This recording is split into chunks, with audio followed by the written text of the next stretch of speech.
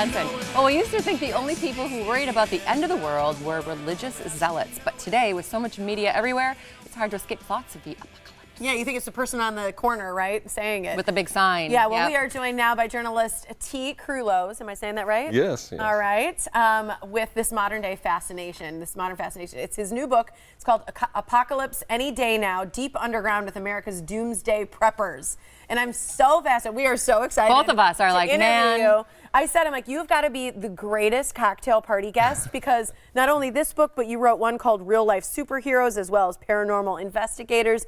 You have a fascination with things that people are fascinated by. Yes, I mean, I'm always intrigued by people that are kind of off the beaten path a little bit, maybe unusual, quirky, so.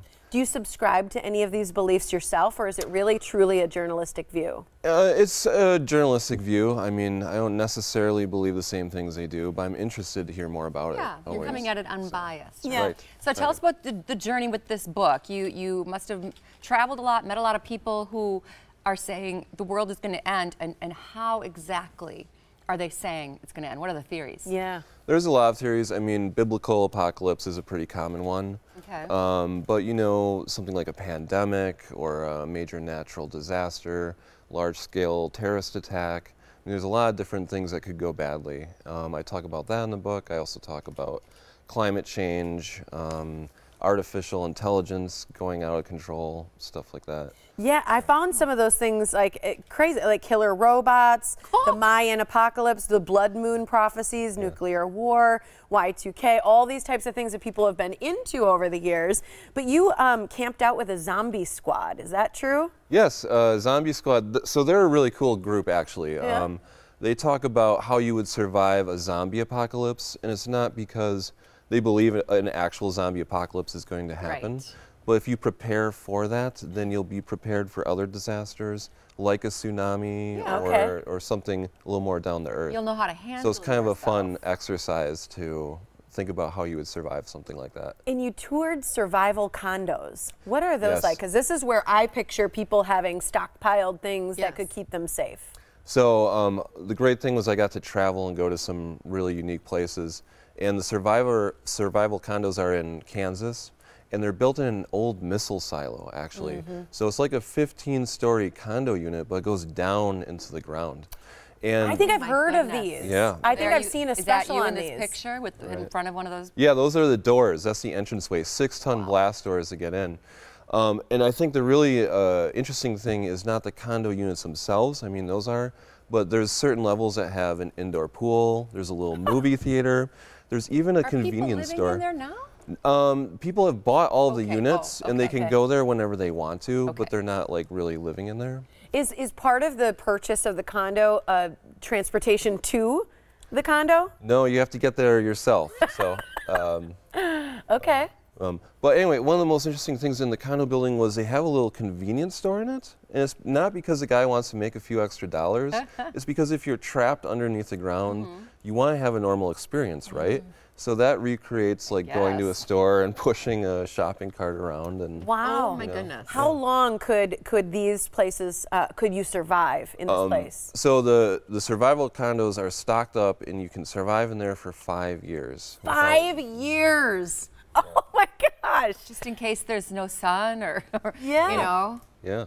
I mean, are people imagining that the earth is barren and Or you know, decimated, by something like Yeah. this, and there's no half the population is wiped out, or more than half the population is wiped out?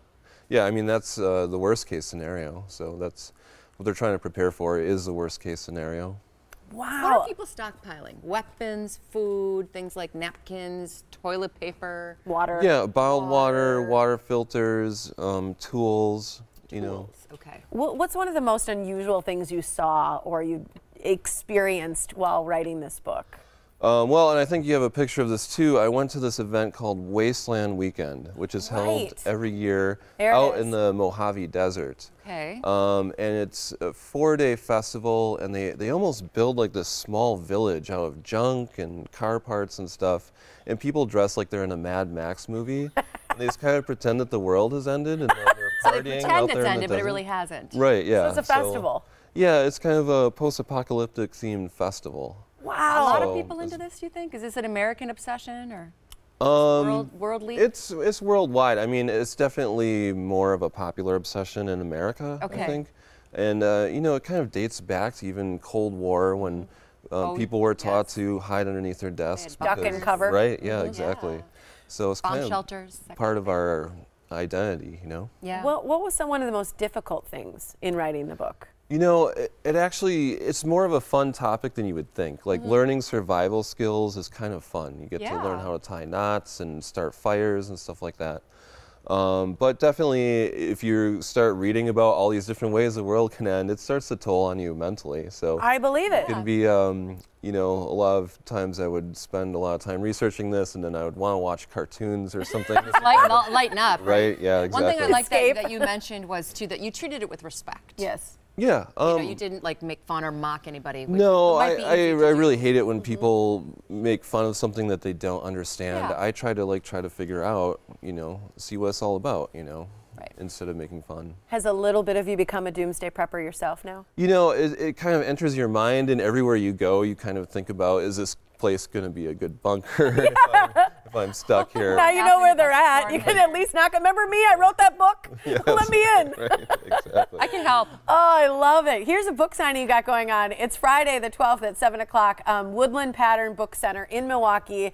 You can find out more by going to his website. It's teakrulos.com. But again, the book, again, is Apocalypse Now. I love it. I'm so... Apocalypse any day now. Yes, any day now. Yes. I'm thinking it's now. I'm going to be a doomsday prepper easily. Good. I got a little fire starter. I got those things already. So You're one step ahead then. Need to add more. Thank you so much for being here, Thank Tea. you very Oh, thank much. you for having me. So cool. I'm inviting you to my next cocktail party for sure. Good.